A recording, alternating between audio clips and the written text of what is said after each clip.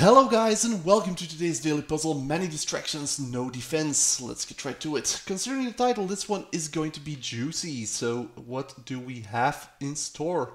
Well, first of all, I see this potential trade which does not really gain us any advantage, but we also have this queen that is currently being very oppressive, and I think that's the key to it all.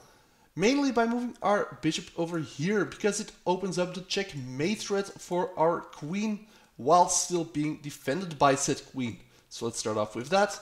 Obviously they counter with their own bishop, but we are not going to take back because after that our queen is simply loitering around over here. We have a way better move by using our pawn over here, attacking the bishop, and not only that, also using the bishop over here to create another checkmate threat with our queen. Now obviously they saw that and they counter by taking the bishop, completely stopping this combo.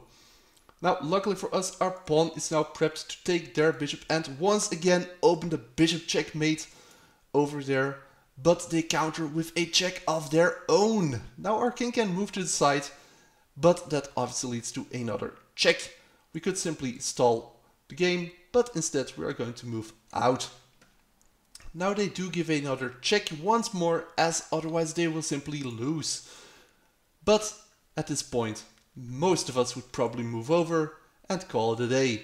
However, that would open us up to another can of worms. And I don't like worms, so instead I am going to interpose, because obviously they take, as that's a free knight for them.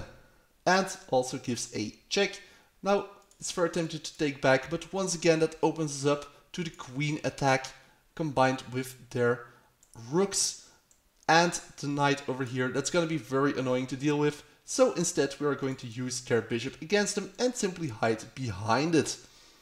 They no longer have any real way of giving a check without simply giving away some of their pieces, so instead they prep a final attack, but it's too late, as now our pawn has created an open space for our queen to slide in and deliver our own checkmate.